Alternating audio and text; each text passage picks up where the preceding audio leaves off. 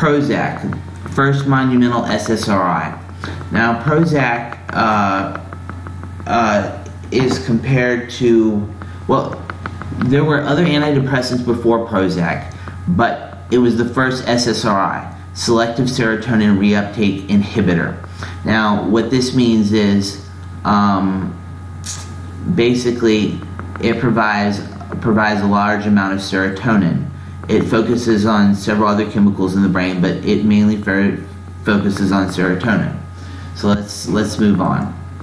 Now, items your doctor won't share. But first of all, I want to point out the Prozac pill. This is the pharmaceuticals company Prozac. Now, if you're getting Prozac, do not ask for the brand name. Ask for the generic name. It's much cheaper and it's the same thing. I have people tell me all the time, well, this pill is this color, this pill is that color.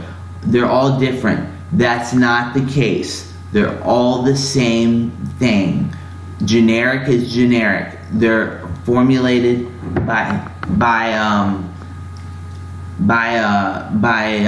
the same ingredients. What happens is the patent wears off and they get the chemical formula, and it's the exact same formula for all drugs. I had somebody tell me once that aprazolam, green aprazolam, were their favorite. Now, I said to them, how stupid of you, because they're all the same. Now, that may be very arrogant of me, but you got to understand that I deal with a lot of this type of stuff all the time, and so I can't get aggravated. Now, what a doctor won't tell you, Prozac isn't such a hot item for anyone with diabetes, and not because of potential weight gain. Rather, it messes up with your glycemic control. Glycemic control, it focuses with your sugar. Now, the sugar in your body is what affects diabetes. Now, the glycemic control, the fact that it affects the glycemic parameters in your body can affect your diabetes. And your doctor is not likely to share it because he's not likely to know it. And if he is, he's not likely to think it's going to be a problem. It's rarely a problem, but it can be a problem. And yes, it does cause weight gain. It can also cause weight loss. So, I mean, there's a bunch of different things, but the potential for weight gain is much greater. But that's not why it's an item to watch out for diabetes. Prozac, fluoxetine, HCI, freaky, rare side effects. Bleeding gum, amnesia, antisocial reaction, herpes. Again, blaming the meds for an STD. I had to add that in there because it seems like it's not really certain whether herpes can cause, Prozac can cause herpes. In fact, it's just studies are done and conducted, and they have to record all the findings. Excessive hair growth, engorged breast. Believe it or not, engorged breast can happen a lot of the times with certain different antidepressants, and especially antipsychotics. Involuntary tongue protrusion, and according to the PI sheet, PDR, physician's desk reference, one 77-year-old woman stopped sticking her tongue out at everyone after they started giving her Prozac. And it's fluoxetine hydrochloride. That's the chemical name. Now,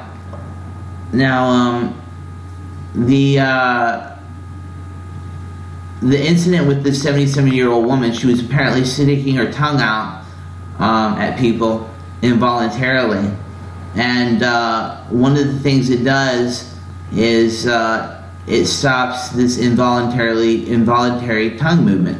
So it actually worked for her. Now, not that many people have a problem, but it's a freaky rare side effects. Now let's get to the more important stuff. The sexual side effects and weight gains, if it happens, can be pretty bad. The sexual side effects can be devastating. This drug has been approved for teenagers, and I would not say that it should be the first drug to be tried. Yes, it is a selective serotonin reuptake inhibitor, the first monumental one. But let me ask you a question. Which would you rather have, the horse-drawn buggy or the car? Which came first, the horse-drawn buggy? Or let's give another example. Which would you rather have, the first car or the newest car? So there have been monumental advancements in selective serotonin reuptake inhibitors, and so if you're going to go with one, maybe Prozac is not always the best choice. It can be a great choice. Don't get me wrong, it can be monumentally beneficial. Okay, now Prozac's long half-life makes the issue of med compliance a little less of a big deal, hence the approval for depressed teenagers. Like I said, it was approved for depressed teenagers. The SSRI discontinuation syndrome is rarely anything like it is with other SSRIs, if it happens at all. Now, there's this odd combination. A lot of antidepressants, teenagers will start taking them and stop suddenly. What happens is they feel a lot better and they think they don't need it anymore. For example, I'll give you the example of lithium. Lithium is for bipolar disorder, and it is commonly stopped because the bipolar patients have this just brain anatomy and brain chemicals that just tell them that they don't need it anymore. And for some reason, Prozac is very productive in allowing the continuation of the drug in the person's body. Now, also remember that this drug lasts in the body for a very long time. It's in fact, I think there's a slide on it. Let's see here. Fluoxetine can stay in your body for many weeks after your last dosage and may interact and many other medications. Before using medication, tell your doctor or pharmacist if you have taken fluoxetine in the previous 5 weeks. Some products that may interact with the drugs include, now there are tricyclics that interfere with the drug, carbamazepine, and I want to point something out. A lot of the antidepressants end with NE, not all of them, but a lot of them do. So if you see an NE at the end, you might want to say maybe this is an antidepressant, just like lorazepam,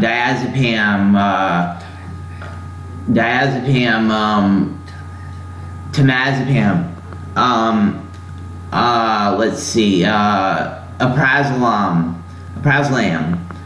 They all end with the same last letter, and those are all benzodiazepines. So there's usually a particular pattern in the production of the classes of these drugs. Okay? Some young people have thoughts about suicide when first taking an antidepressant. Your doctor will need to check your progress at regular visits while you're using Prozac. Your family or other caregivers should also be alert to changes in your mood or symptoms. Now, I want to point out that I put this up there because they always say, oh, you might get suicidal thoughts. Well, guess what? All antidepressants can cause suicidal thoughts.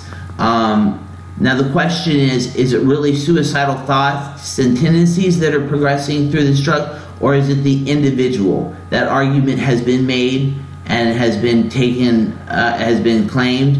And like I said, the drug companies have to record all the progress, and so you got to wonder there.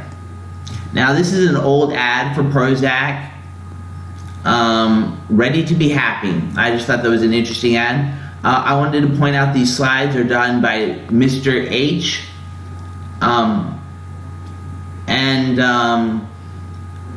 I go through them once before, but I know all this knowledge, and I'm glad to share it with you. Have a good day, good night, and good mental health.